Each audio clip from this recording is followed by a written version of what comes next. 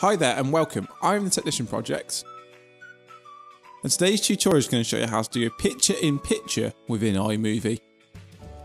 We're going to start off our project today within iMovie, and as you can see I have several files imported into my timeline. What we're going to do is we're going to select a picture and import it on top of another picture so we can have two pictures on at the same time.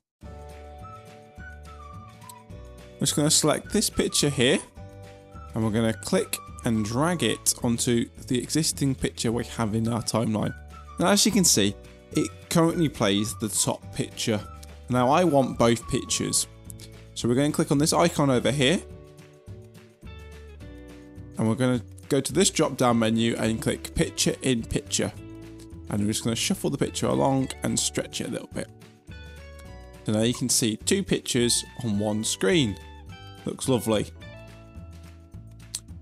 On iMovie you can also change whether it cross dissolves or it fades in. So we're just going to change that now to a zoom in.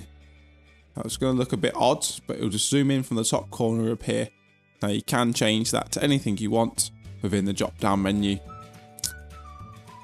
We're going to also click on our top picture and click crop, and we're going to do a Ken Burns crop so it zooms in a little bit more, so it shows more detail on the picture.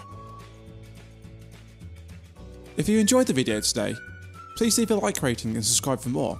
Thank you for watching and see you next time.